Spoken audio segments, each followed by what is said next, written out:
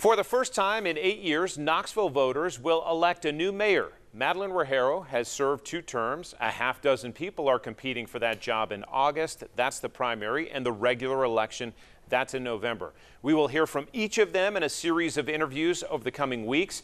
Candidate Eddie Mannis leads us off. And Eddie, good to see you. Let's start with your background and what prepared you for this job. Sure, John. Thank you. It's good to be here.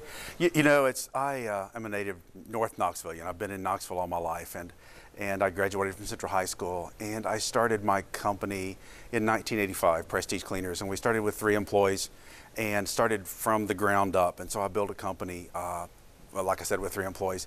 Today, company-wide, we have 168 employees. And so I know what it takes to start a business. I know what it's like to really keep a business going. Obviously, I've struggled through many budgets, making payrolls, and had to struggle at occasions to make payrolls and pay bills.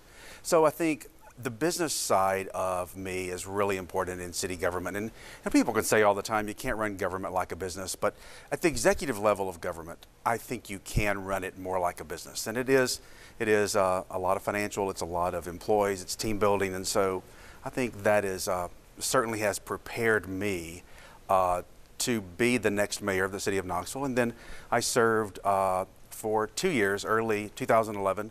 I was actually there for the transition when Mayor Rogero came in office, and I served as the Chief Operating Officer and Deputy to the Mayor from 2011 until 2013.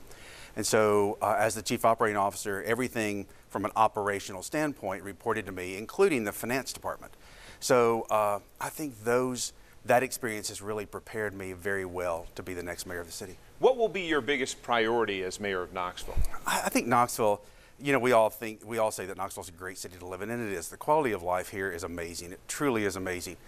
I know that my focus, one of my top priorities, will be focusing on economic development and job growth. Nothing really works in a city unless you have economic development and job growth. And I think that we need to really focus on that and really recruit companies to come in from the outside, but do a better job taking care of those entrepreneurs that we have here.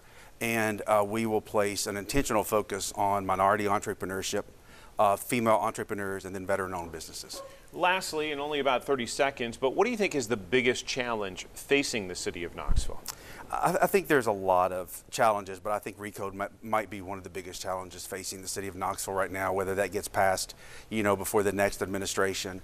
And then the opioid crisis we have, crime and the opioid crisis we have, I think will be big challenges for the future of Knoxville. We'll dig into those challenges a little bit more in a future interview. Eddie, we appreciate your time. Yeah, thanks, John. Thanks for having me. Absolutely.